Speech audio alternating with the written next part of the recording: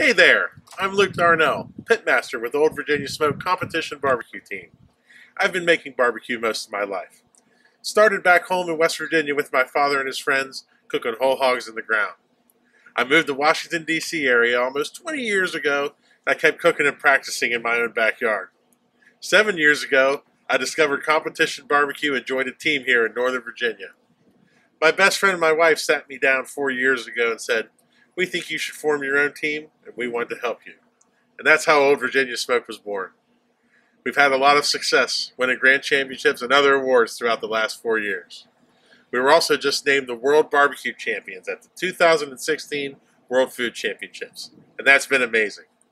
But the thing I like best about barbecue is getting people around the fire, some good food, and having a good time.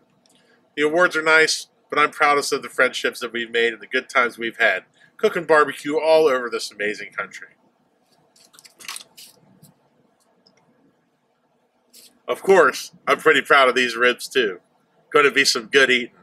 We'll see you out there on the barbecue trail.